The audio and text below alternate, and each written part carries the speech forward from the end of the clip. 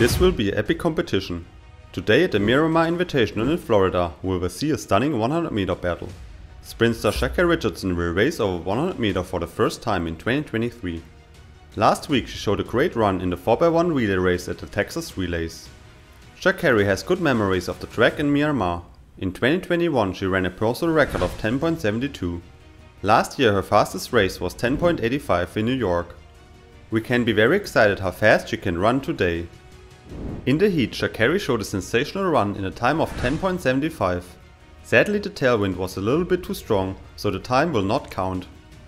She showed again that she is ready for the season 2023. Here you can see the full results of the fastest female sprinter in the heats. The final will be phenomenal. Training partner Twanisha Terry will be her toughest competitor.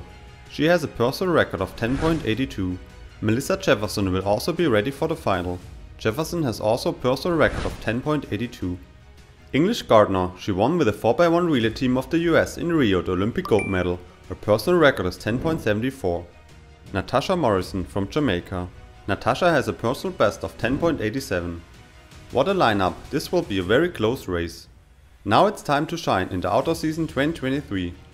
We can be excited to see how fast Sha'Carri will race in the final. Alright, the race is going.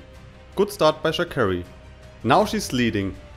10.57, but the wind is too strong with 4.1 meters per second. What an impressive run, Sha'Carri is finally back. If you missed the video about the comeback of Sha'Carri Richardson last season, click up in the right corner.